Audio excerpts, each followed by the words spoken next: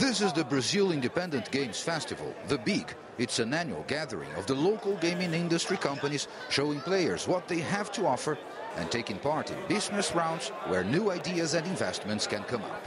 We have around 200 companies already producing. Brazil is a large country and we see studios booming all over.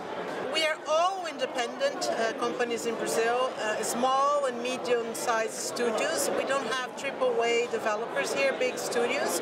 So it's really important because all these guys, they have completely freedom to develop, to tell their stories.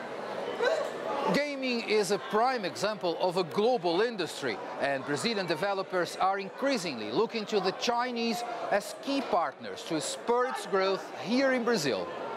Brazilian independent game developer Aquiles is among the companies already doing business in China. They've been distributing their racing game Horizon Chase after revising it for a Chinese audience. I think first of all is to understand the Chinese market. The culture is very different. The kind of games that they do, they like, is kind of different.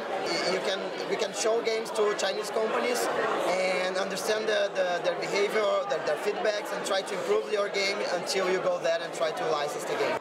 The country's exports promotion agency, Apex, has been organizing a delegation to go in late July to the China Joy in Shanghai, the largest gaming and digital expo in the country. We have some cases of Brazilian games that have been trying to break into the Chinese market, but of course, there's a lot of opportunities in attracting investment to Brazilian companies as well.